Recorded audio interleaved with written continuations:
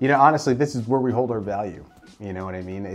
There's the things that we've experienced and been through and help people work through, that, you know, when that type of thing happens again, then we know exactly what to do.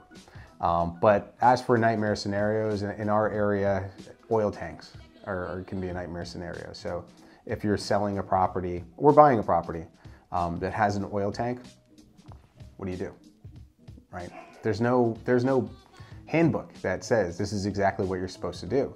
So when you're in a situation where, you know, you're working with a seller and they find an oil tank on the property, it's your ability to say, hey, listen, in this situation, do not allow the buyer to touch that.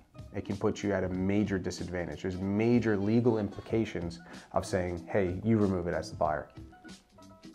Now, when you remove that, and then you find a second one on the property, this is a disaster scenario that actually happened, to where, you know, they were actually filling the soil back in, and they hit another hard object, and it was another oil tank. So, you know, having been in the business for so long and seeing way too many oil tanks, had good relationships with the company actually removing them. They're in charge of doing all the EPA cleanup and stuff like that. So listen, having the relationships and knowing how to position the seller to have minimal exposure, both were removed, and we actually we made a record-breaking sale price on that property.